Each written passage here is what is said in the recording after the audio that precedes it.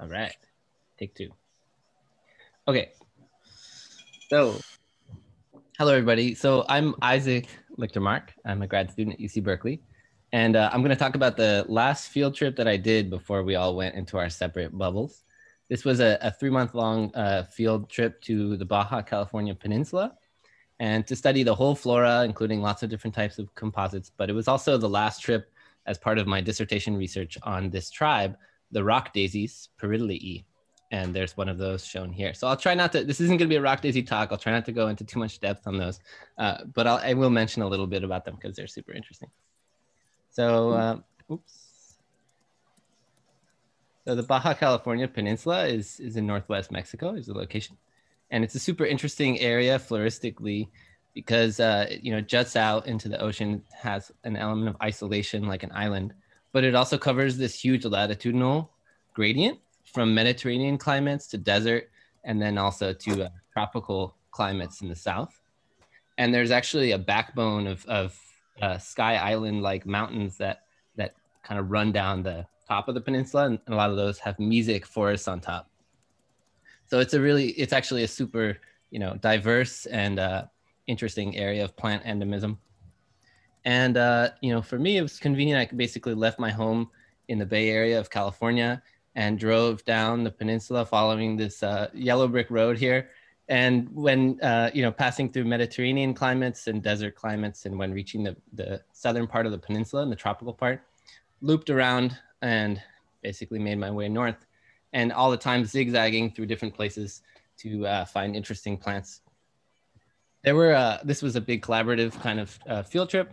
I mostly traveled with my fiance, Sophia Winitsky, who is also a systematic botanist studying legumes, another lesser diverse mega family of plants, and our dog Rio. And we worked with some amazing botanists who are active on the peninsula, including Dr. John Redman in San Diego, and Alfonso Medel from the HCIB Herbarium in La Paz, Jose Delgadillo in Ensenada, and a lot of really great field botanists, including Carlos Gonzalez and Sula Vanderplank.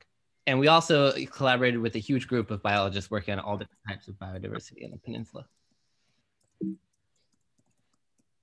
For the most part, we used a 4x4 pickup truck to arrive at environments, but we also traveled overland through prickly cactus forests by foot and on mule, putting our field presses on our backs and getting onto these mules. And we got to islands on pangas occasionally. Obviously, working on these cliff habitats is hazardous, and you can fall off the cliff, or parts of the cliff can fall on you. But then there's also more cryptic hazards like this endemic Baja California rattlesnake, Crotalus mitchellii, and this euphor, VACE plant, Didoscelis, that just leaves a horrible sting. It leaves you stinging for hours. And if you do fall, you might luckily have your fall broken by some nice cushy cacti. But it's a really great place to work. Here's the beach and an example of one of our field excursions where we basically followed this yellow line up the mountain to a cliffy habitat. And this is the habitat where you find the Baja California rock daisy, Peridilii lobata. It's a really interesting plant, and it's typical of the rock daisy tribe in the sense that it's an ecological specialist that grows on these tall vertical rock cliffs, and it's rooted in the cracks and crevices of the rock cliffs. And they show all kinds of, they really like living on these rock cliffs. They basically are only found there. And they show some interesting adaptations, including as the heads develop, as the fruits develop, the pedestal actually bends back and it plants the fruits back into the cliff. That's one of the reasons why they're really only found there. And they actually grow in association with a really diverse, flora of other plants that are also only found on the cliffs there. This is a Euchnide aria in the Loasaceae. And both of these plants are restricted just to one mountain range in the Baja California Peninsula, where they only grow on cliffs. And you can see they have similar leaves. And actually that Euchnide shows the same kind of adaptation, where when the fruits develop, the pedestals bend back and extend, and they actually plant the seeds back in the cliff. But Baja California Peninsula is actually a really interesting place for rock daisies because they seem to have undergone some, kind of ecological release where there's lots of different life forms found there, including some of these ephemeral annuals that germinate and they go to flower and fruit within a couple months. And they really only reach the height of maybe like a dog's heel. They have these very resistant fruits that hide out in the seed bank for waiting for rain. And some of these more like kind of monstrous looking succulent perennials that grow in dunes and in decomposed substrates. And they seem to have, taken advantage of lots of different habitats. And that's actually historically been recognized on the basis of morphology and chromosome numbers, that the Baja California Peninsula has kind of a lot of interesting forms of rock daisies that seem to be peripheral to the main kind of radiation of perennials on rock cliffs. And actually recent molecular research seems to confirm that this is an area of a lot of early diverging lineages in that tribe. But there's a lot of other comps that I'll show. So this is a closely related tribe. The bonesets, Eupatori, also has a lot of interesting plants in this area. But they all lack ligules. They all lack ray florets. They have these really exaggerated style branches. But in some cases, the style branches kind of bend back around that periphery and they sort of mimic rays. And that's really clear in one of my favorite plants, Hofmeisteria fasciculata. This is just a beautiful one. And it even has kind of like a, like a shading going on here from white to lilac along the edges. This is a really nice Baja California endemic that takes a more traditional approach to approaching pollinators with its brilliant colors. But approaching, attracting a lot of bugs can also be dangerous. They could come and eat the flower. So it's well protected with this cocktail of secondary metabolites. It's produced from these glands. This is one of the plants that Oscar studies. So I'm sure he'll show more pictures of this one. And then there's some interesting examples of secondary heads on the peninsula, like this Alvordia glomerata, where there's basically a lot of heads clustered together for maximum pollinator attraction or potentially protection for fruits. This is a cool one that I like, Heliopsis anomala, because you can see the palea are just super robust. Disc flowers come out of these palea, and then when the fruits develop, they're kind of like protected by them. And then here's the opposite kind of example. Sclerocarpus divaricatus basically has like a naked receptacle and the fruits are just sort of hanging out on there. And then here's it's always nice to see when some of these plants take like a business in the front and party in the back kind of approach. In this Biden xanthii, the disc fruits have a more classic Biden strategy where they clamp onto animals and disperse far, but the ray fruits, they have these kind of quirky callus margins that help them stay put. And then here's one that is just like a true succulent aster shrub, also endemic to the peninsula, and it looks like the kind of sedum that you would see in your garden, Culturella capitata. Really interesting, weird plant. And one that grows on the dunes and has kind of like a dense covering of hairs on the leaves to help protect against UV light. This is Palafoxia linearis. Sorry for the typo. But of course, there's also some weird mystery comps that would be great to find in the peninsula. And this one is like a dream for every botanist working there. Faxonia pusilla was last seen in 1898. It's presumed extinct, but how many people have gone looking for it? It's kind of like a little rare composite, tiny and only found in a tropical mountain range at the southern end of the peninsula. And it's unclear where it falls out in the family. And actually Harold Robinson studied, the only known specimen and kind of thought it might be one of these weird, kind of long branch things that might fall somewhere in the Helianthia alliance, but who really knows? So we drove down there and we went to go look for it. We didn't find it, but we did find this interesting shrub when we were looking for it. At first I took a photo of and I thought, this is maybe a Bachyopsis or something like that. Then I saw the fruits and I'd never seen a Bachyopsis with fruits like that. It's got these really interesting filaries. And I've been trying throughout the whole pandemic to try and figure out, what this plant is. And I've consulted a lot of botanists and we think maybe it may be a new taxon that needs description. So that's something that's a study in progress. All right, so without going too far, I just want to thank a lot of people who helped out with this project and for all of you for listening to this talk.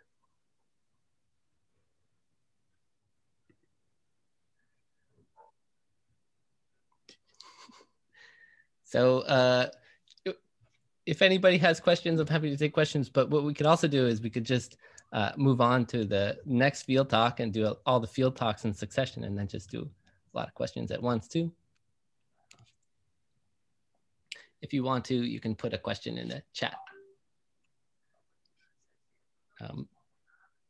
So the next person who's going to talk is a graduate student at UC Davis, Oscar Hinojosa, who's been a really active member of TICA so far and participated in the journal club and is going to show a lot of really cool asters that I know he is excited to show. So Oscar, if you want to share your screen.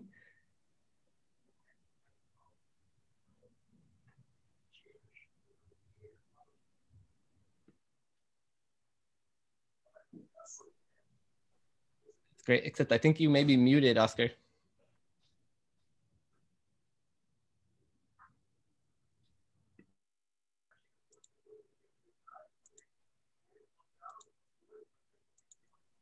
Still muted.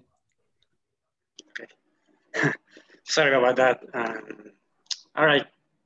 So I'm Oscar Hinojosa Espinosa. I am a graduate student at the University of California in Davis, but I'm actually from Mexico City. And I've been working on systematics of the marigold composite in the tribe tragedy. And I'm pretty much interested in systematics and also in botany of mostly Mexican composite. So I'm going to show some pictures of the fieldwork that I did during 2019 and 2020, in which I visited a great variety of ecosystems to collect, for example, those species that grow near water, sometimes partially aquatic. Also in gypsum sand, gypsum dunes. Most actually like dry places, like dry conifer woodlands, scrublands.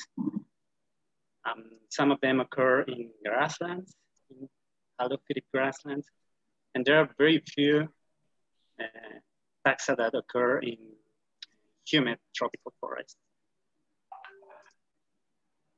So this fieldwork was mostly to collect species or samples for DNA analysis. Samples for other species in the genera Adenophyllum and Thymophila, which I'm focusing mostly on my PhD dissertation. These guys are mostly Mexican. There are some species also in the United States, some others in Central America, but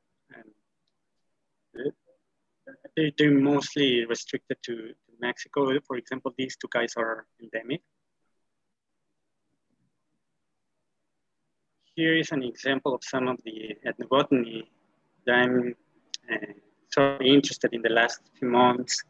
So like the relationships between plants and people, how people, like the meaning of plants for people, like the uses, the traditions.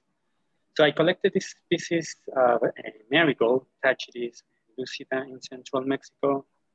And this is one of the very few species in the tribe that is used to induce visions. It has some hallucinogenic properties. It is known by a variety of local names in the northern part of the country. It's known as yerba anís or anisillo. It has like an anise smell, like an anise scent. It smells really, really sweet, nice fragrance. Yautli, which is like a more indigenous name. There's also the name of Pericon, mostly from central part of the country and the southern part of the country. And I kind of think that this is perhaps related with the word perico, which is like an informal word for cocaine. And however, it is mostly known as a medicinal plant, and it's used to make an infusion, to make a drink, and this drink is used to treat a variety of ailments. Some people also use it to make like crosses like this, and these are put in the gates, in the doors, in the windows, just to try to repel like bad spirits. I found this guy, the Crocephala integrifolia, which is in the tribe Astri. This guy is native to tropical Africa and Asia.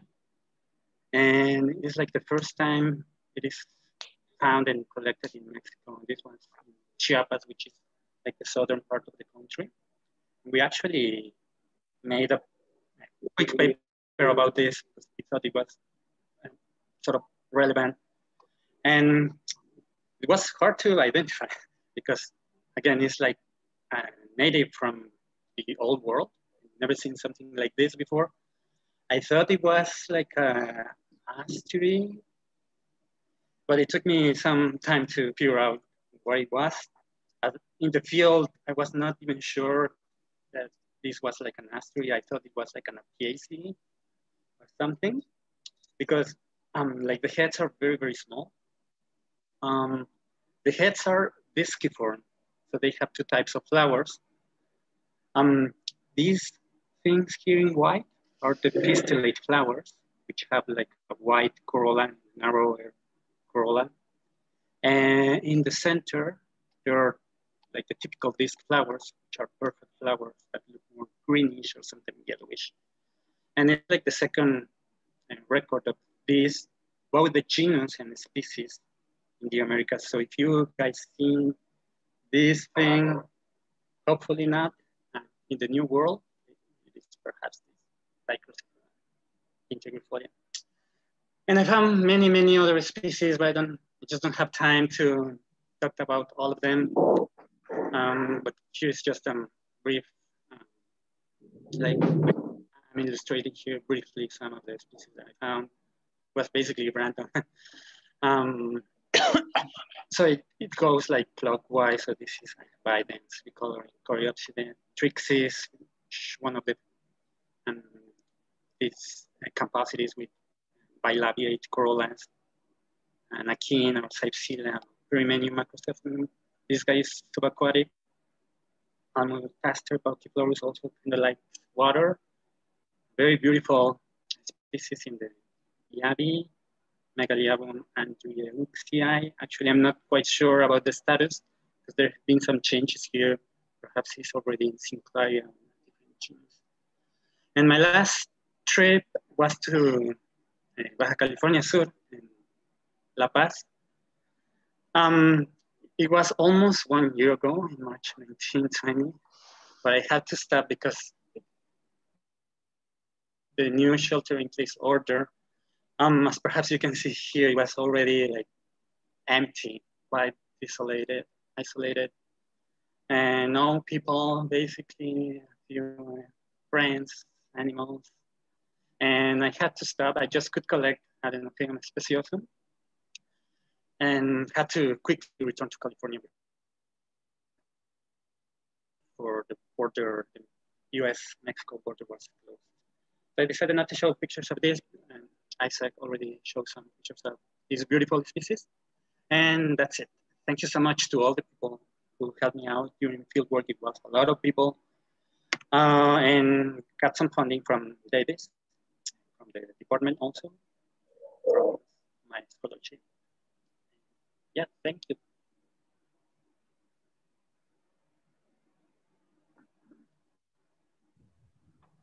Great job, Oscar.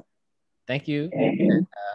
So if you have questions for Oscar, you can put them in the chat, or if you want to unmute yourself now. Otherwise, we'll move along to the next talk, which will be Carol. So Dr. Carolina Siniscalchi, or I don't know, I might have messed up the order. Yeah, it was Naomi now. Okay. So next we'll have Dr. Naomi Fraga, who is the Director of Conservation at the California Botanical Garden here in California. And she is a really experienced field botanist and has just is an amazing floristician. Her PhD research was on the family Phrymaceae, including the monkey flowers. And she's done floristic work throughout the deserts and also the coastal parts of Southern California. And she's going to give a great talk, I know. And recently she's also become a great purveyor of plant memes online as well. Thank you, Naomi. Thanks, Isaac. Thank you for promoting my memes too. So yeah, today I'm going to talk about rare compositae from the deserts and mountains of Southern California. This photo on my title slide is of the alpine regions of the San Bernardino Mountains, which is an area where I do a lot of work related to my conservation work at California Botanic Garden, which, and many of you may know it by its previous name, which is Rancho Santa Ana Botanic Garden, located in Claremont, California, Southern California.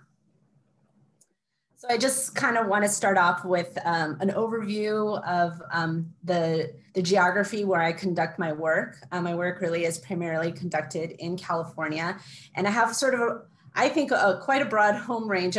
We're located here in this part of California, but I do work really across Southern California, especially in Eastern California in the deserts and in these transverse ranges here. This is a map that shows the topography of California, and you can see there's very high elevations here. You know, there's great heterogeneity in California, topography, geology, climate, et cetera. And it really leads to some exceptional plant diversity where we cover and work with many, many species across a broad area. So I do want to dedicate this talk to the Los Angeles sunflower. I work in plant conservation, so conservation is first and foremost in my mind when I'm doing my work, and it sends me to see lots of plants in the compositae. And so the Los Angeles sunflower, unfortunately, is presumably extinct. It is, for all intents and purposes, I think, very much extinct. It occurred in the area where there's modern day Los Angeles occurs, and has been impacted by development and total habitat alteration and hydrological. It was a species that occurred in Cienega habitats. And then there's this really great quote from a recent paper that came out on vascular plant extinctions in the continental United States and Canada, where they noted that preventing extinction is the lowest bar for conservation success. And that's what I think about when I do my work on rare plants. And I hope we have, you know, that the Los Angeles sunflower is an exception and not the rule for the future. So the first plant I'd like to discuss is the California dandelion, Taraxacum californicum. This is a species I've done quite a bit of field work with, and it occurs at the high elevation in montane meadows in the San Bernardino Mountains. It is listed in the United States under the Endangered Species Act as endangered, and I would say probably one of the rarest species I know about in the United States. There's like some doodling going on my screen that I'm not sure if everyone else can see that, but it's kind of distracting to me. Anyway. Yes, please, the person who's doodling, stop, or you're going to be removed from the talk right now. Thanks. So this Taraxacum is just really gorgeous and has these pale, kind of bluish filaries and real pale yellow ligules, and also tends to be quite glaucous and have often more smoother leaf edges. And this is the geography where this plant occurs. So here we are down here in the San Bernardino Mountains, and this is Big Bear Lake. And Big Bear Lake is not a natural lake. It was inundated in the early part of the 1900s. And so there's a dam right around here. And this was actually meadow habitat that's since been inundated and So many populations were extirpated through here. And then there's lakeshore property in and around here. So there's lots of habitat fragmentation, alteration of hydrology, and habitat degradation going on that this species is subject to. There are some populations over here that's in wilderness area, and those populations are probably the best and most intact. But I would say this is a species where there were populations I visited 10 years ago had hundreds of plants, now have tens of plants, and then populations that had tens of plants about 10 years ago, some of them I haven't seen any plants in modern times. So it's a species where we really need to do a lot of work, and we're proposing to do more field work and have just applied for funding to do work to do additional seed banking, develop propagation protocols, and hopefully enhance populations, but also to kind of redo some of the past genetic work. And this is some of the meadow habitat where it occurs. There's these really extraordinarily lush meadows in the San Bernardino Mountains. They're really beautiful. And I love doing work here. It's unlike any other habitat in Southern California. It doesn't feel like Southern California. And there was this great study by Lyman and Elstrand published in 1998 in Madronio, where they did some bagging of inflorescences. They did chromosome counts, and they did an allozyme study, and found that this is a sexual species itself incompatible.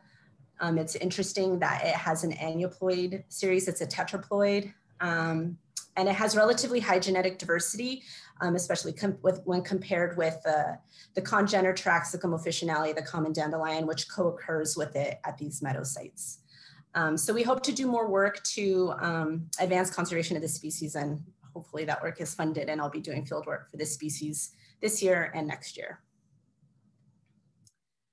The next group I want to talk about, or the next group of, this is a group of species, a whole genus. This is probably one of my favorite genera in California, is the genus Holsia, known as alpine gold. It's a small genus. There's only about 7 species and 12 taxa, and they're annuals to very short-lived perennials. This species is Holsia vestita, variety Perrii, and it occurs in the San Bernardino Mountains.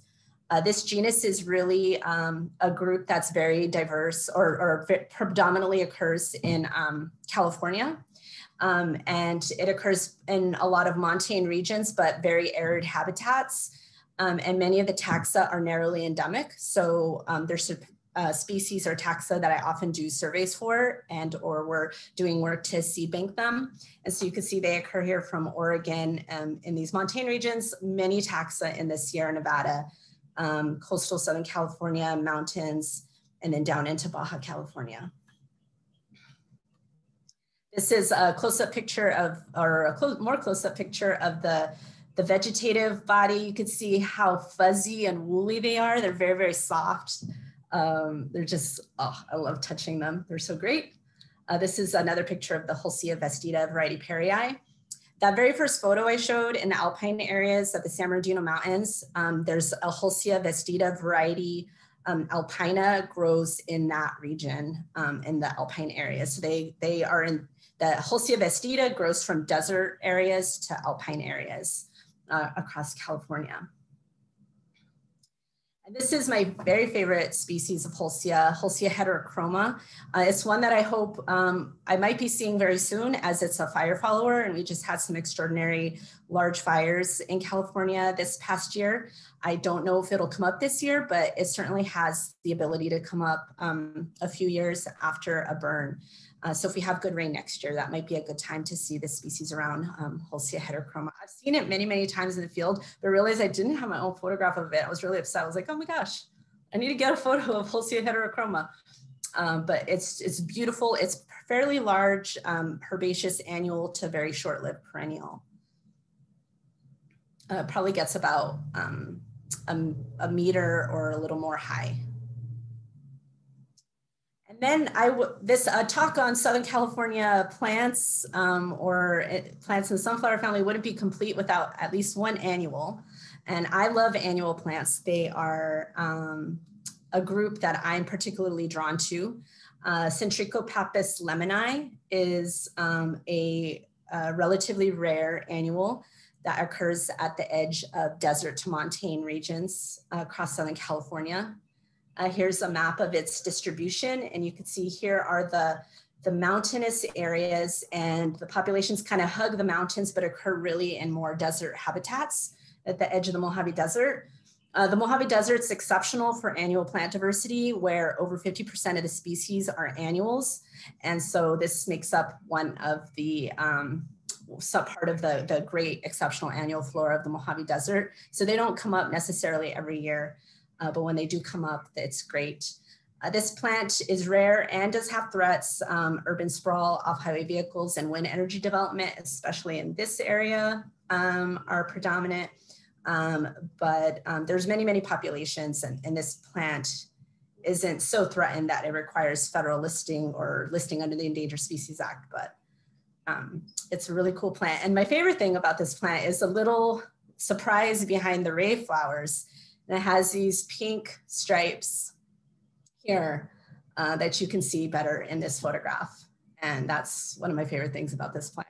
It's quite cute. And this talk, I've been definitely needed to include this plant, Dynandra mojavensis, the Mojave tarweed. This is a plant that was previously thought to be extinct, but it was rediscovered in 1994. It's a conservation success story for sure, because since its rediscovery, many more populations have been mapped. And this is a special plant for me because I feel like it's a plant that's important, that has been, basically, I might not be a botanist if I didn't kind of interface with this plant. It was my first botanical research project, and one of my first field surveys as an undergraduate was to look for this plant.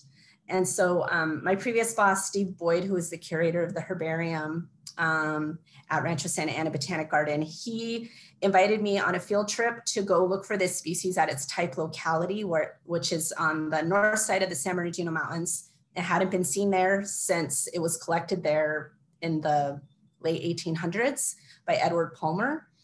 And so no one had ever relocated it there.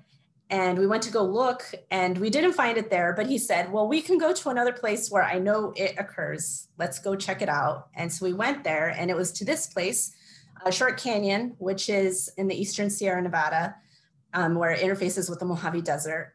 And we found it in these kind of areas where there's some springs coming up. This is a plant that's a late bloomer. It blooms in August, September, October. It's an annual plant. And I think it had been thought to be extinct because people weren't looking for it really. It was, it blooms at a time where people aren't out, collecting plants like mad. So it just kind of went under the radar.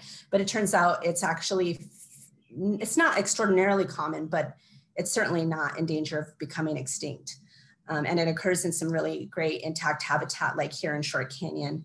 This site actually then turned out to be the place where I did my master's thesis, and I did a floristic study here. So this plant brought me to this place. And so I'm grateful for that. And with that, I want to thank you. This is a photograph from Joshua Tree National Park, and I'm here with my colleagues Tasha Ledoux and Tim Thibault. And on this trip, we were on the hunt for a threatened plant, Erigeron parishii, to collect its seeds. That's all. Thank you.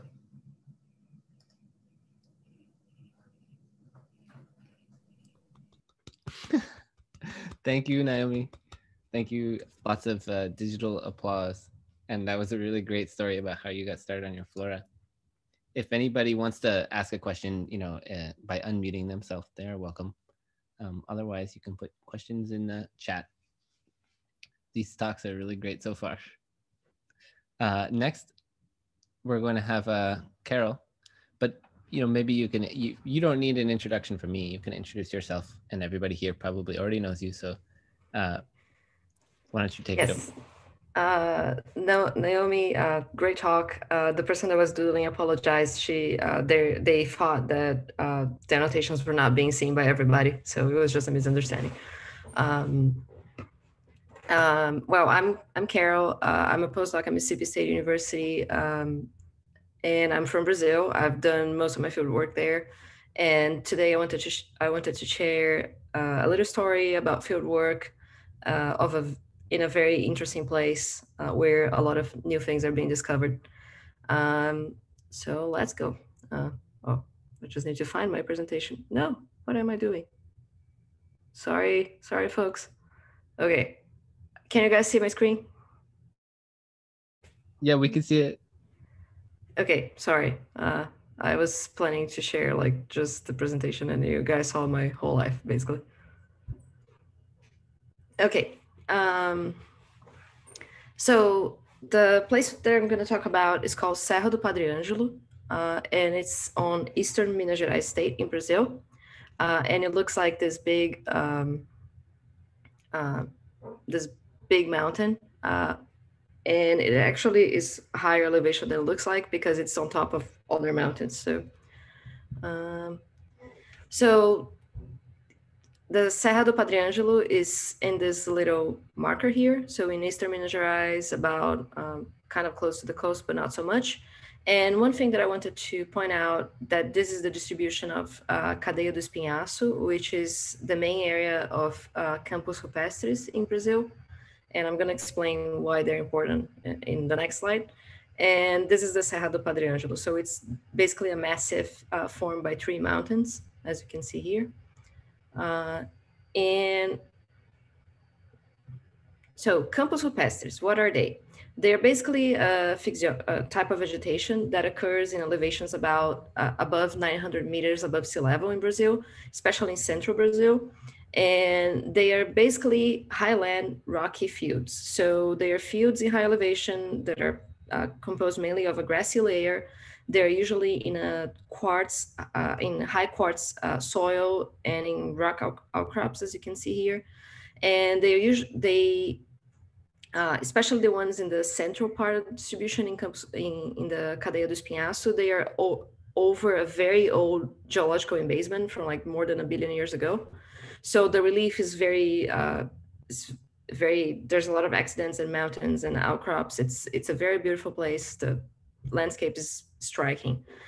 And they're also home to several very endemic lineages. Some families are basically endemic to this part of the world. There are lots of other families where large genera are only found there. So it's being a place where many people in Brazil are working in the floristic studies and the phylogenetics studies. It's been attracting a lot of attention in the last few years and since the last few decades, actually.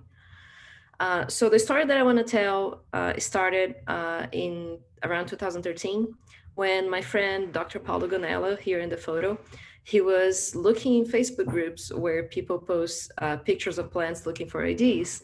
And he saw a photo of a Drosera, a sanddew, which was the group that he was studying in his PhD.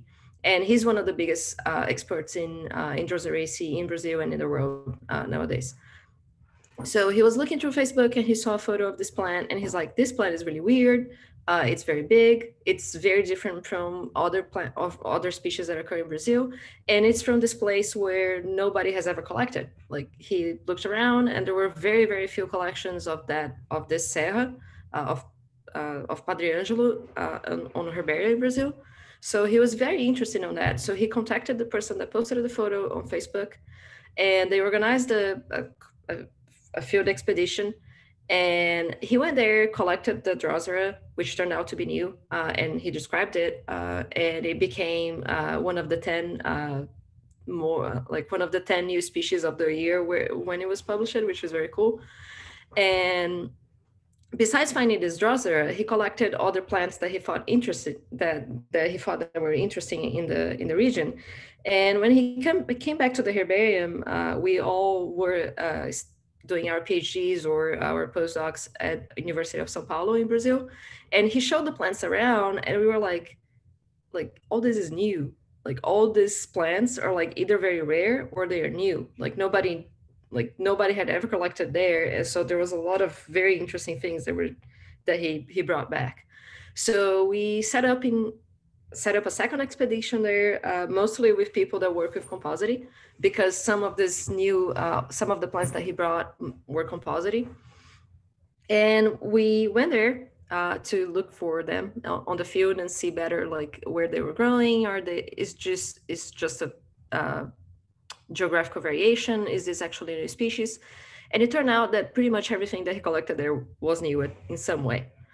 So right off the bat, Dr. Benoit Aloy, who usually comes to these meetings, he found a new species of Erymanthus there. Erymanthus is a genus that is endemic from Brazil. It occurs mainly in the Cerrado and also in the Campos Rupestris.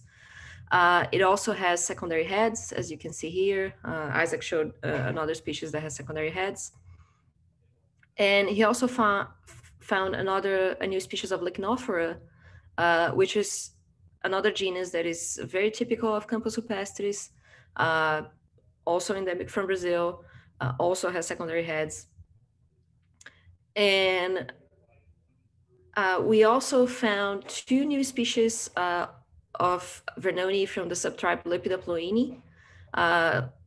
This one, Lysingianthus petrios, is a new species, and Lepidoploa campirupestris is another new species. And we found this other Lysingianthus here, which had been recently described, but from another mountain range very far away from this one. So it's a considerable range expansion for a species. And this also happened with 2 other species of Vernoni that we found in this mountain range. One is another one in the Lepidoploa genus, and another one in the genus called Cololobus, which were described for mountains in Espírito Santo, which is one of the neighboring states from Minas Gerais, and it ends up that they also occur in this very isolated mountain range. So there are 2 new species of Mycania, which is a cosmopolitan genus that are being described right now by Caetano Oliveira. One of them has these very beautiful pink bracts, which are very unusual in the genus. There's a new species of Pipalanthus, which is in family Ericolaceae, which I jokingly call the composite of the monocots, because they have like head-like inflorescences. This species is being described by Dr. Caroline Andrino here in the photo. And there's a new species of Hyptodendrum, which is in Lamiaceae. That was the cover of the journal Adansonia a few months ago. That was described by Dr. Guilherme Antar, which is also describing several other species from there. There was a note about this very impressive Velocias that occur in this mountain.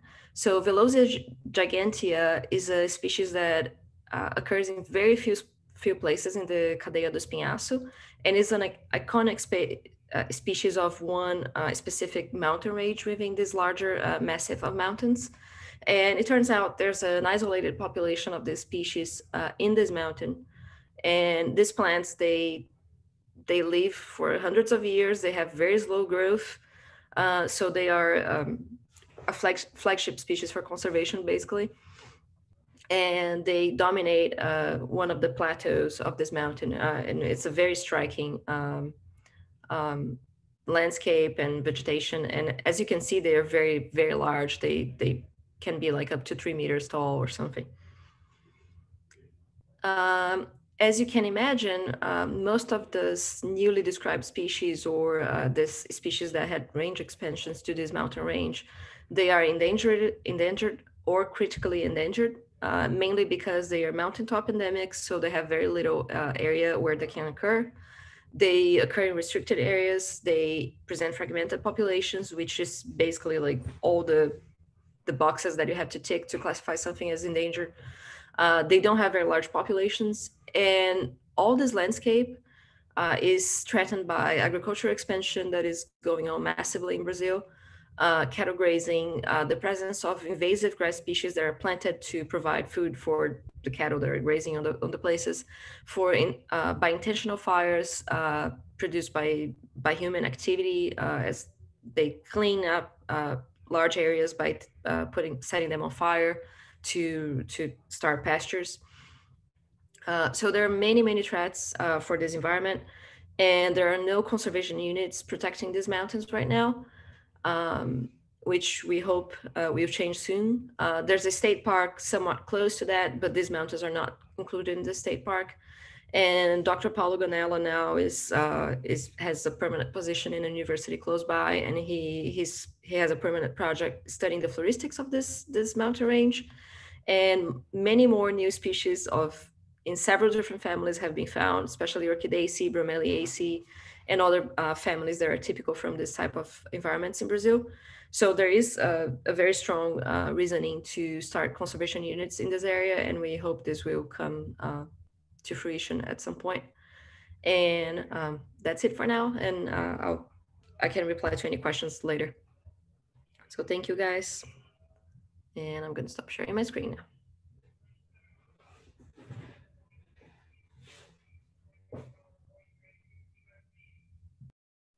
Okay, well, should I start sharing my screen then? Yes, and I'm going to introduce Mauricio. So Mauricio is a professor in Montevideo, Uruguay, at Universidad de la República, and he's being up and about the southern part of South America, and we are very excited to see what he's going to show about all the weird compositing that occurred there. Okay, I don't know if you guys are seeing my screen now. Can you see the title of the presentation? Okay. My idea for this talk today was to share with you some images taken of some weird composite from a land that I'm fascinated with, which is Patagonia. So it's a very windy place, as you could kind of hint from the second title. And this image that you're seeing here is one of the most iconic mountains in the whole Patagonia area. And it's a mountain that has actually two names. It has a native name, which means mountain of fire, that is Chaltén in the indigenous language. And it was also being renamed following the name of the captain of the Beagle. So Fitzroy, it's also the name by which this mountain is also known. Okay, so just to give a very general idea of where this area is located, but this is where a patch of land that is towards the end of South America, of the map where maps of old used to have very warning signs about monsters and weird things happening there. So Patagonia is a semi-desert area that basically, for the most part, occurs largely in Argentina, but it extends a little bit into southern Chile as well. The northern border of Patagonia is the northern border of the Argentinian provinces of Neuquén and Rio Negro.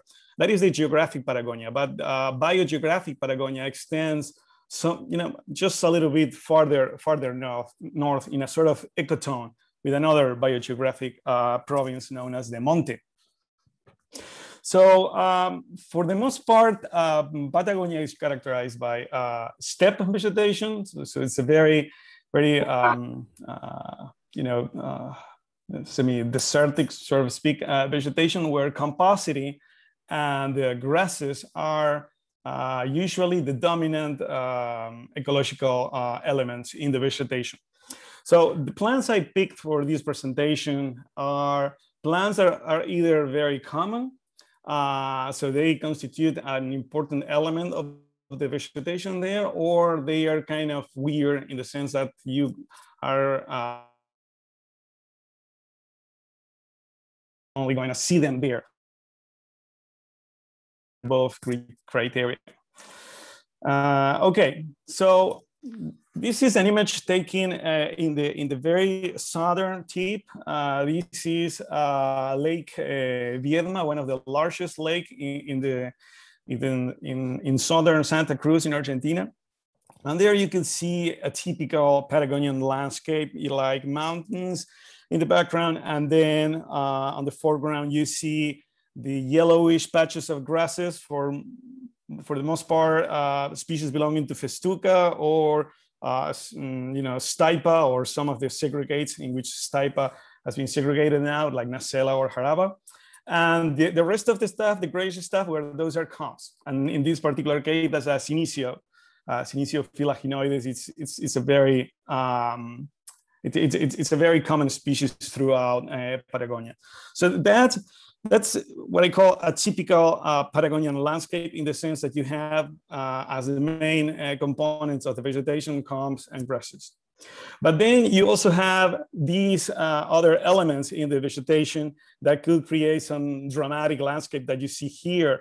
And in this particular case, you have the family Apiaceae, you know, taking a big chunk of the whole biomass that you see in this vegetation. In this particular case, we are seeing the genus Mulinum, and this very common species throughout Patagonia, which is Mulinum spinosus. But you also get other species of Mulinum, and when you are, you know, reaching farther north and you enter into Puna and into the high Andes, you also start seeing plants that look like this and also belong to the Apiaceae and belong to other genera like Azorella, for instance. So even when composite and grasses are the dominant element, in certain areas you could have other species from other families that will take an important part of the whole biomass. So here is another example of the sort of landscape you're gonna see. So it's interesting to see that when you move from the last two photos were taken next to the Andes, this is more next to the Atlantic Ocean. So as you move from the Andes to the Atlantic Ocean, so east, Patagonia starts to get drier and drier. So the vegetation tends to be more dispersed and not as lush as we saw in the last few photos. And in this particular case, all that you know, blackish shrubs that you see there is yet another family that could be relevant and important, and in certain cases, a dominant one in the Patagonian landscape, which is the Verbenaceae. In this particular case, with the genus Junelia. So you get an idea of what sort of habitat might look like when you are traveling through Patagonia, but it's very diverse. This is just a very meager,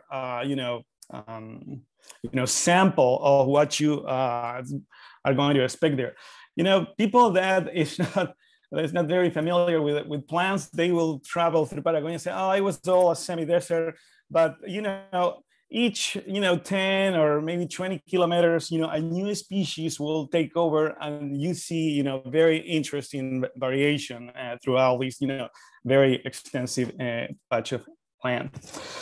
So this is a talk about the composite, but I felt that, I had to show these, an image of the sister family of the composite. This is the Caliceraceae. This a thing that looks almost like a, broccoli, belongs in the genus Gammocarpa, and can to hint you into the idea of how this plant family is related to the composite, being its sister family.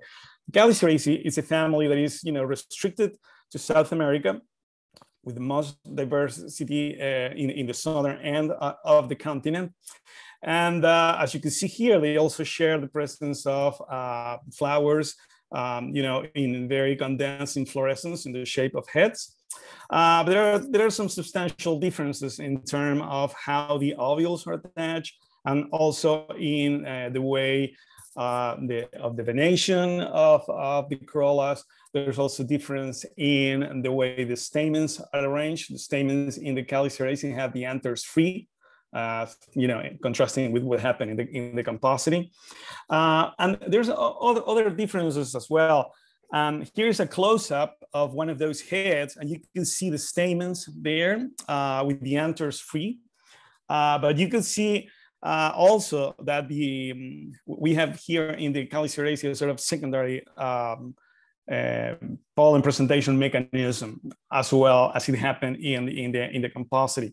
But another interesting feature of the Caliceraceae is the way the inflorescence is structured. So if you see this image here, I couldn't ID this Caliceraceae yet, but if you focus on the head on the right, let's see, I don't know if my pointer is not marking now here, I think.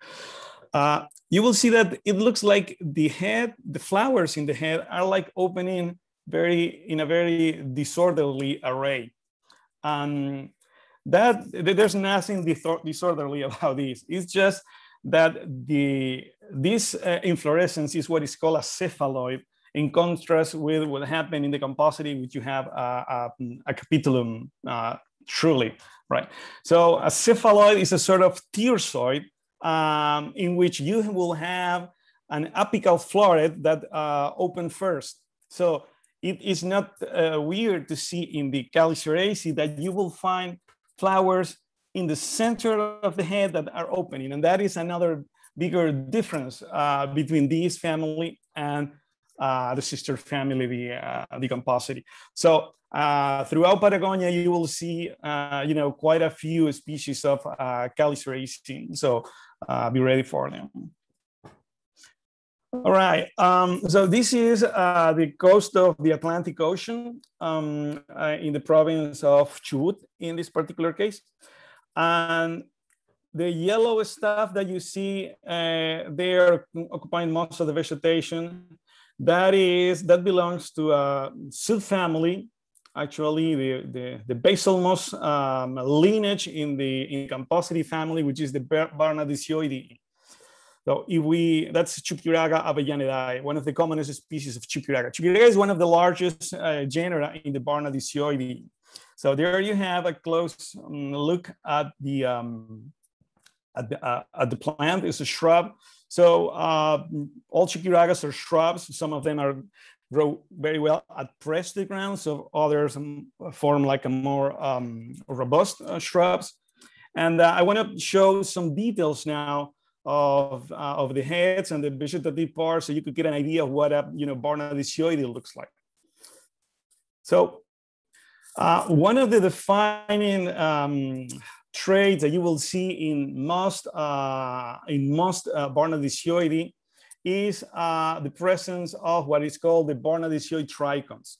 And it's not a character that you will see in the field necessarily, but it's an important trait. And basically, Barnardicioid trichome is a trichome that has 3 cells, as you can see in the diagram on the left.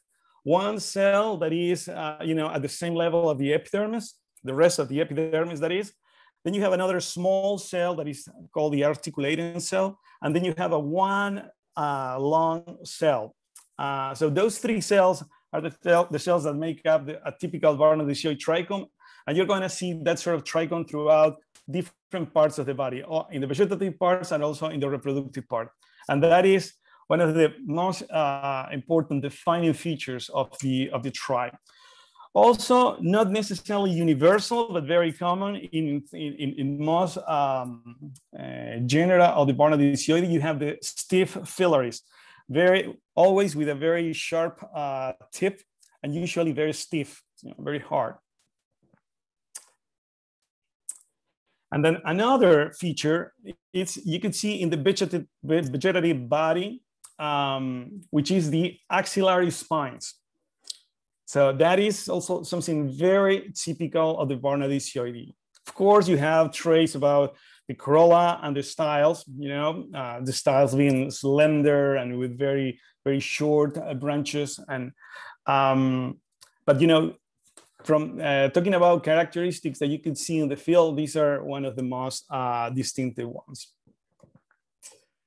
Then you have another tribe that is, very, very important here in Patagonia, which is the tribe Nassaubii. And in this case, you have one of the type genus Nassaubii, in this case with the species Nassaubia magellanica. What happens here, let me show you a close-up of one of the heads. There you can see one of the heads, and you can see the typical bilabiate corollas, and you can see the truncate style branches. That's typical of the Nassaubii the Nassaubii tribe, with the truncate apical branches and with a tooth of collector trichomes in the very apex. And the other thing that you could actually see somehow here is that all that we are looking right now is not a head, but it's an aggregation of heads. Because of the organization, it doesn't actually is a pseudocephalium, but it's like he is, willing very strongly to be a pseudocephalium. Yeah, if we measure it by, how clustered those heads actually are. There are, quite a bunch of species of Nassauia of different shapes and sizes. But one of the most defining features of the genus, besides those that I already mentioned, is that the heads are very small in terms of number of flowers. It could even have 4 or 5 florets each. So here's another species of Nassauia, and you could actually count easier the florets per head in this particular species. Here is another species of Nassauia. This is very common. These could grow up to, maybe half a meter tall, and it's very spiny. So it has very spiny leaves, very, evidently a plant, of very xeric habitat, like this one you're seeing here. And if we look, if we take a closer look at the heads on the right, you will see that there's very few number of florets per head. You could also see the style shape in some of the flowers at least. And on the left side, you can see the vegetative body of the plant. So those large spines that you see there are actually the tips of the standard leaves. And on the axial of those leaves, you have short shoots, or what is also known as brachyblasts, that is stems with very short internodes and leaves that are the ones that remain green for the most part. So the ones that you see here, like dry, like thorns, those actually senesce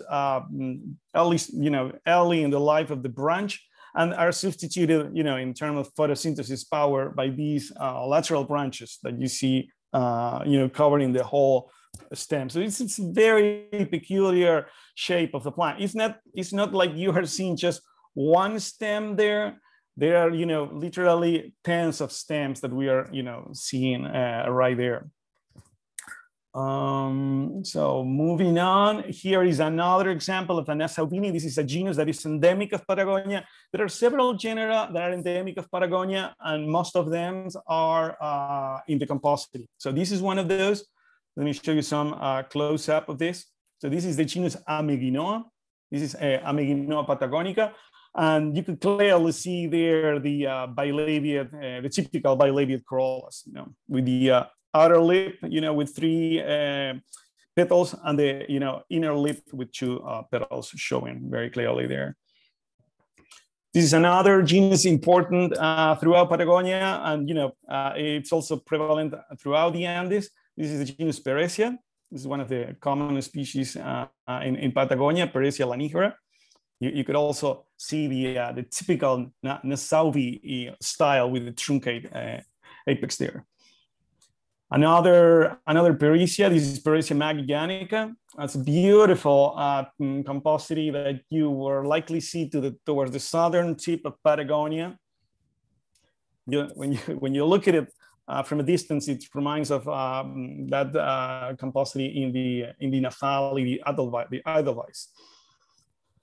So here you have another endemic genus from Patagonia. This is genus Burkhardia, which was described by Jorge Crisi, my PhD advisor. This is closely related to the genus Peresia, and this forms cushion-shaped shrubs, very, very, compact and pressed to the ground. Here's another genus, really beautiful plants, also in the Nassauvi. This is the genus Leucaria, very, very showy plants that, that can occupy also, these dry areas, but also they could have it, in the understory of the nothofagus forest, such as this. So some of the Leucarias that you see grow above the tree line. Some others grow, in the plateaus, in the semi-desert area, but other could occur inside the nothofagus forest that we are seeing here. So, and associated with the nothofagus forest, there's quite a few species of Mutisias, of which this is one of the most common ones, Mutisia decurrens. Now, with very showy head, this measures almost, 6 to 7 centimeters in diameter, the head. So it's really something hard to miss.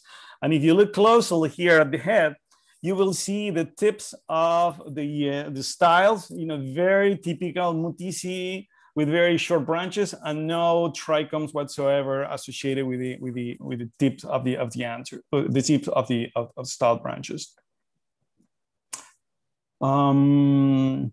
Okay, and now I want to show you some really weird composite that is located in these sort of habitats. So in the understory of the forest, but sometimes on the very edge. And it's planned that for a time it was, not clear where it belonged. It was for a long time in the tribe Inuli. At one time it was also put in the Kardui, and I believe it was also present in some other tribe as well. And recently, more or less recently, it was demonstrated that it belonged in the Mutisi. So check this out. This is the genus Adenocaulon. And it's a genus with a very weird distribution because it's occurs in this area, Patagonia, but it also occurs in North America and in Asia. And so if you look at those heads, it's hard to figure out why it had missed its home, the Mutisi. It doesn't have the showy corollas of the Mutisi. So you see there the marginal florets, and you could also have these florets. And you can see that the marginal florets are bilabiate, but when you look at this plant and you compare it to the Mutisia that I just showed you, they are sort of different. But when you start looking at the tiny details, well, you kind of see some resemblance in that regard.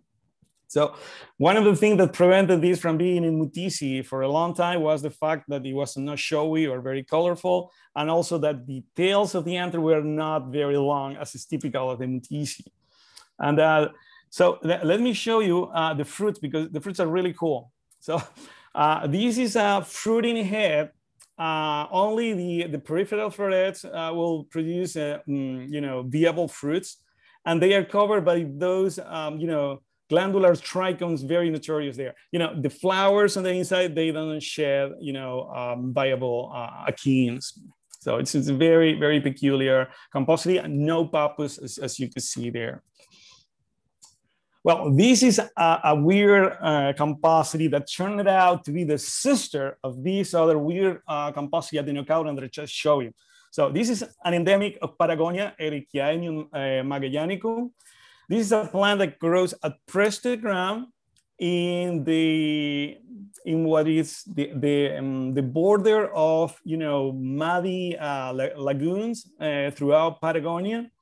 And as you can see, the leaves somehow resemble the leaves of Adenocaulon in the sense of the venation. They are very discolorous, kind of fleshy. And when you look at the heads, they also have some similarities in the sense that even when the heads have two sets of two type of florets, they are not very different from each other, at least from the naked eye. So here you can see, I think I put arrow there. Yeah, you can see there the marginal floret. You can tell them they don't have any stamens, and you can tell the inner floret because those are the ones that have the stamens. But you can also see there the very short styled branches. And in this particular case, the corollas of the marginal florets vary. They could have either 5 lobes, as in this case, but it could also have 4 lobes. So that's a weird comp that you are gonna see there in Patagonia. And look, this we discover, it was not reported in the literature, I believe, the shape that the underground stems for this plant have. So these are flattened stems. So that's why I put two images, so you could get the idea. You can see the leaf scars and the way they are flattened. They're very, very peculiar morphology for these, sort of rhizomes on the Erichiaenium. Okay, this is another common thing that you are likely seeing in Patagonia, and also extending a little bit into the Monte biogeographic province. This is the type genus of one of the basal lineages in the composite. This belongs in the tribe Ialidae. And this is a very peculiar tribe in the sense that it has elements in America and also in Asia. And it used to be considered very related to the Cognati. Now it's considered to be, very close to a Stifty tribe. And some of the traits that you're going to see there, this is an heterogamous head with, outer florets with very, also bilabial corollas, but very long limbed. And then you have the inner florets with very long lobes that are coiled up there. And you can see there, there are no styles still coming out, but you can see the apex of the anthers. And that's also one of the defining features of the Ialidae. They have these apiculate anther appendages. This is very common in Patagonia, especially in the northern part of Patagonia, but you are likely to see it if you visit the Monte biogeographic region. Just as a parenthesis, the Monte biogeographic province is very important semi-desert area, also dominated by zygote Pileaceae in South America. So this is far from the basal lineages that I show you, but it's also something very common throughout Patagonia, especially along the Andes, and when you reach south, extending beyond the Andes and occupying also the flatlands. This is the genus in which I did my doctoral dissertation. This is Chiliotrichum diffusum. So it's a very archetypical daisy, if you like, and so it's very common. You are mostly, certain that you're going to see it if you visit Patagonia. And the historical, interesting thing about this is that was planned, described during the second of the Cook voyages around the world by the Foster brothers. Although the genus is a genus that was coined by Cassini. And these plants belong into a group in the tribe Asteri that is called the Paleo South American group, a group of genera that are part of the basal most lineages in the whole tribe Asteri. And one of the defining features of this group of genera, to which Chiliotrichum belongs to, is the presence of palliae in the receptacle. So all those very hairy structures you see there, those are the tips of the palliae, also known as receptacular bracts. So that's the killer trait for the Chiliotrichum group, to which Chiliotrichum diffusum gives its name. This is another interesting plant, very common, but mostly in coastal areas or in areas that have a saline influence. This is the genus Lepidophyllum, another endemism of Patagonia, one of the few endemic genera of Patagonia. You could see on the epithet Cupressiformis. It has opposite leaves and very tiny that resemble a plant of the genus Cupressus. And this also has a very interesting historical connection. This plant was described by the voyage around the world of Bougainville, the one that took the French botanist Commerson, who had as an assistant Jean Barret, who was hired as a cabin boy, but it was actually a woman. So that was the first woman that circumnavigated the world. So I always wonder if the type of this plant was collected by Commerson or by Barret, but well, I guess that we will never know. Like to think that it was by Barret. Will you say her name again? Jean Barret. Jean Barret. I can write it in the chat right after. So this also belongs into the Asteri tribe, and as I said, the most remarkable feature about this is the peculiar, shape of the leaves and the phyllotaxis. And this is, as I said, very, very common. You can see fields full of these two where your, eye ends in the horizon along the coast of Santa Cruz for the most part, and also in Tierra del Fuego. This is another image of what you're gonna likely see in Patagonia. And what's interesting here is that you see that on the foreground, you have this cushion-shaped shrub, which is the one I want to actually discuss, which is another genus in this Chiliotrichum group. But on the back, you see some blooming stuff, like the yellow stuff. Well, that's like legumes. So in certain places, you could also have legumes, playing an important part. In this case, it's genus Adesmia. So going back to these Anardophyllum, which is the genus that we are seeing here, Anardophyllum bryoides, this plant used to be considered like two species, one with very open branches, next to the low part of the mountain, and then other with very, very dense and compact branches that usually were associated to the upper part of the mountains or in lower vegetation, but closer to the ocean. And it was proved to be a sort of climb in the diversity. So another interesting thing. So there you have a head of these, peculiar asteri typical of Patagonia, the Anardophyllum bryoides. And just to finish, I wanted to share with you a photo that we took during a field trip with Vicky in southern Patagonia. So it was back in 2009, and we camped there. So you can see that she had no problem at all in, hauling some gear and, doing not so close to the track approaches in terms of collecting. So I guess that I want to, dedicate or, express my appreciation to all what she did, for me in my career and what she has done for, all of us to, always try to, push the frontiers of the, what is known as the composite. And the fact that we are all together here in this meeting today is thanks to, this person. So with that, I just want to end and I'm gladly take questions. Sorry, that was a little bit more than expected. Thank you, Mauricio. That was great.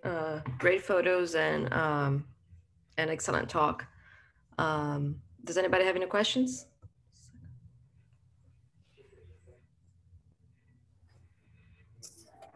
Okay.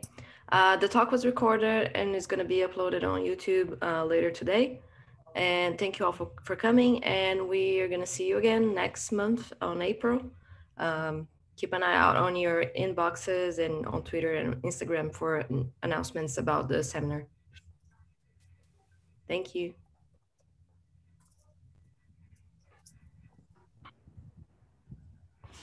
Mauricio, that was a great talk. That was really cool. Yeah, there were a lot of cool comps in all the talks. Very, very interesting things, in these desert places, you see weird stuff. That's Eupatorai that has the styles bending outward. That's an outcome. Are there Eupatorai in Patagonia?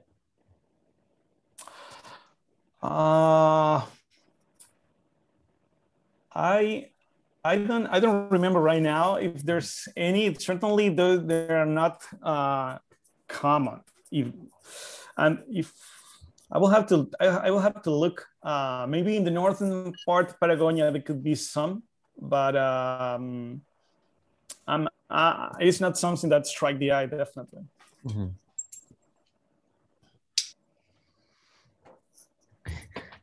So it was interesting to see the. I thought that those Perityle had very thick leaves, but that one you show had very sort of fleshy leaves. It was not the idea I get from imagine where they grow. No, it's a bit of a weird one though. It grows on dunes and also on some kind of gravel, and it also, there's another one that has the same characteristic sister species that's only found on the Revilla Gigedo archipelago off the coast of Mexico. And they turn out to be some of the earliest diverging Peritales. So they're not that closely related to the rest of them. They have a different chromosome number, and they're very succulent, kind of like, like they're living on an island kind of thing. Trying to think of like a comparison, maybe some kind of sedum or something like that. They really, really are set up for living with very little water, a little bit of fog maybe. Well, one other thing that I wanted to comment is that something I love about Patagonia is that you don't have, any poisonous animal that could, be lurking there. Although that's not entirely true for the whole range. There's in the northernmost part of Patagonia towards the Atlantic Ocean, where you have Peninsula Valdez, which is a, hammer-shaped peninsula. Over there, there's a morpho of a viper that lurks. Imagine where? Inside the shrubs. So you imagine you're looking at your favorite calm there, and you have a viper there. So I realized that after I have done a few trips. Luckily, I never encountered one, but except for that part, the rest of Patagonia is free from any poisonous animal. So it's very, very, very cool in that regard. That's lucky. Yeah. Sukraj, if you'd like to unmute yourself, you could ask your question too. Now we just have a smaller group, but I saw you put a question in the chat. She was wondering, we saw some, you want to go ahead or no? We saw some glandular hairs in fruits. I was wondering if someone would know anything about the role of glands on the leaves. Just curious. There's a question from Sukraj. My take will be just, chemical defense, maybe. Columns are known for having that in their arsenal. So I would suspect that some of them could even go, extreme, having that condensed in the outer part. So they're just the mere touch and there's not much chewing to do. But in this particular case, the one I show, it was just dispersal in that regard. Yeah, but thanks for the question, Sra. In Naomi's talk, she showed one of the tarweeds. That's a tribe of composites here in California. It's really diverse, and they are almost all covered in these super dense glands that are, they smell like tar because they actually produce really complex hydrocarbon kind of organic molecules. And they're also very rich in polysaccharides. So they kind of have like a dual function. They make the plant really inedible to herbivores, and they also make it impenetrable to like the elements, to desiccation from the wind and stuff like that. So they help the plant grow in really dry places, but they also help protect it against herbivores. But there's actually some specialized butterflies and moths that have learned to circumvent the glands, and they eat these plants. And actually that plant that Naomi showed has like an endemic, like a moth that only lives on that one plant. So when they rediscovered the plant, they actually rediscovered the moth as well. It's kind of cool. So what do they eat? They eat just the mesophyll somehow? No, they eat actually, they just like gobble up the glands, and they actually, they eat some of the leaves, but they prefer the fruits, which makes them pretty deadly to the plant, because they go and they kill the whole progeny. They tunnel into, first of all, they walk across the glands like they're nothing, and then they tunnel right into the head and just live in there and eat all the fruits. It's bad.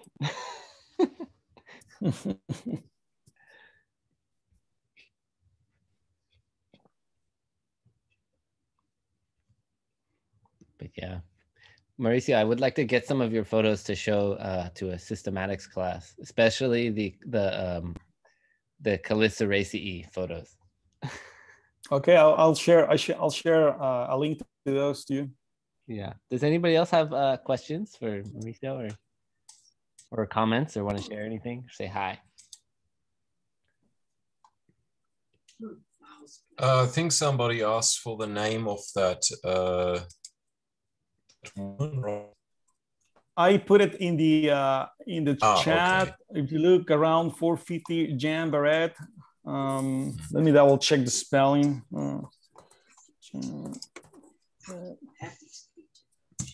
It's with a double N. I'm gonna put it again there, just to be sure. So it's a really fascinating story. There are several books written hold on a second. Okay, there it is. So there are several books written about that story. So apparently, Commerson even had a son with her in France before leaving for the trip. Commerson never make it after the end of the trip. I don't remember exactly where he passed away, but he died during the trip. But Barrett, actually made it. But they discover her disguise in the Polynesia. So somehow she tricked everybody. As you could imagine, there were strict rules in terms of, the reasons preventing women from going into the ship, together with, a lot of people there. So they were, violating the law. So she had to put up with a lot of stuff there. Life on those boats was not an easy or as romantic as one would like to imagine. So she endured all that, and helped Commerson along the way to collect all that stuff. She was a healer. That apparently was the connection that existed in France. So she knew about plants that they're used to. So then that's how they got, originally acquired in France. But yeah, it's an interesting story.